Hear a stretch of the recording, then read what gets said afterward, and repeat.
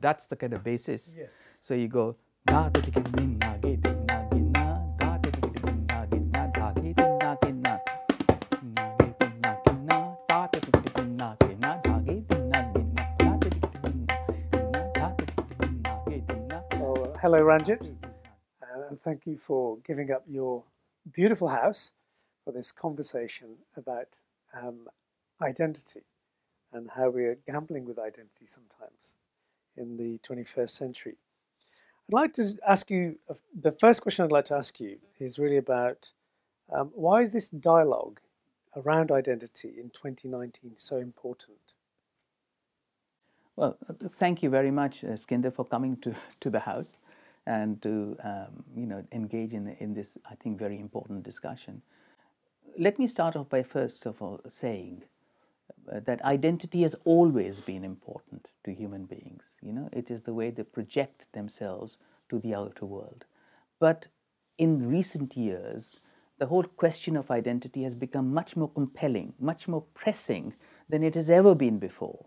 So particularly in the time of post-war era, when we found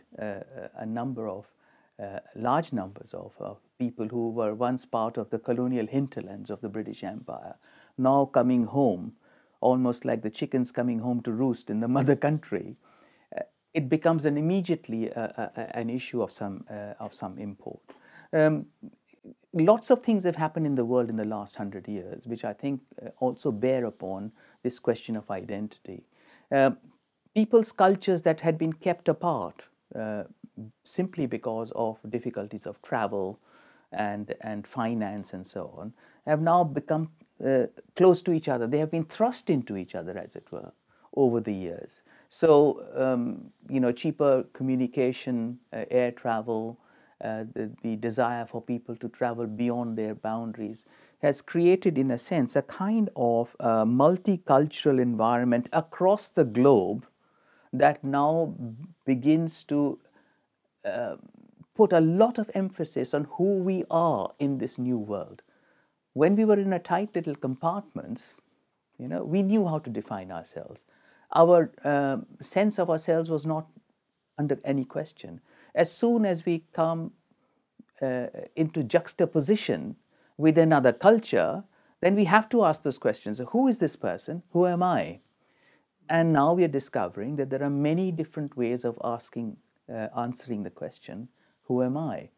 And my whole point about modern identities is that they are not unitary.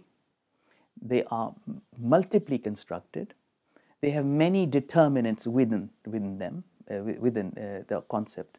For instance, I can be defined by my ethnicity, my language, my religion, my region, my nationality, my sexuality, my caste in some places in the world, my occupational status, my socioeconomic status, and indeed dress codes and music styles are also determinants of identity.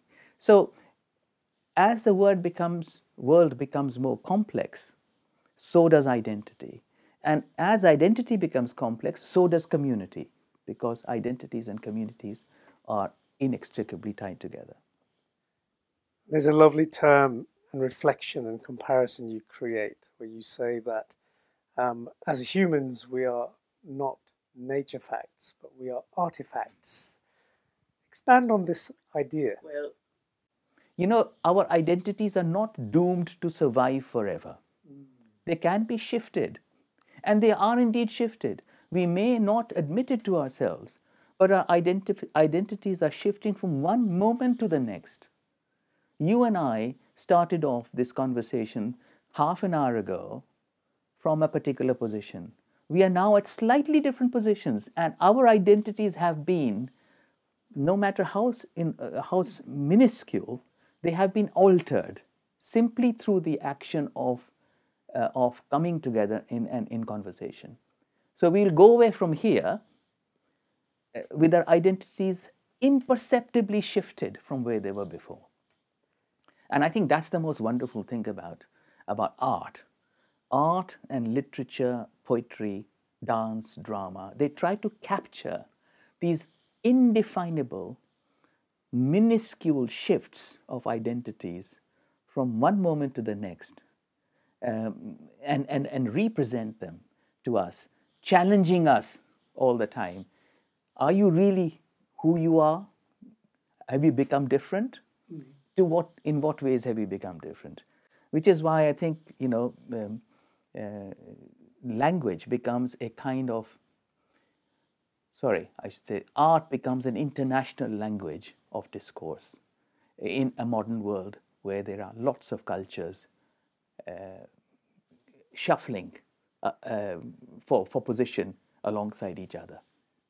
We live in an interesting time where we see in Brazil, USA, UK, Italy, India, China, wherever, a growing right-wing, very nationalistic style of governance, which is kind of very anti your idea of this kind of fluidity or non-recruiting approach to identity. What's your observation as to why that might be happening? Because we live in modern days. I mean, it's the 21st century. We've been through a lot as a planet, as a country, as nations, and yet we revert back to very old-fashioned ways of defining and dividing. Why do you think this is happening now? There is a kind of a strange human psychology that the closer you are in your histories, but not quite identical, the more you're likely to find the other a threat. So it's what I think Freud used to call the narcissism of minor difference. Yeah. So people are say, it may be along religious lines or along class lines or along age lines, whatever, that these differences are now becoming so important to people that they're prepared to fight for them, and defend their boundaries with guns and barbed wire in the way they would not have done so before. A kind of a sense of restlessness, of unease, of a drift from their cultural moorings, trying to reclaim what they think they have lost.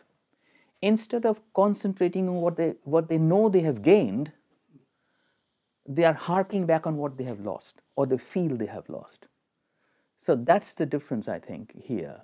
In modern society, there's a kind of an anxiety, an exilic anxiety, which comes out of this deep sense of having lost something without knowing what it is.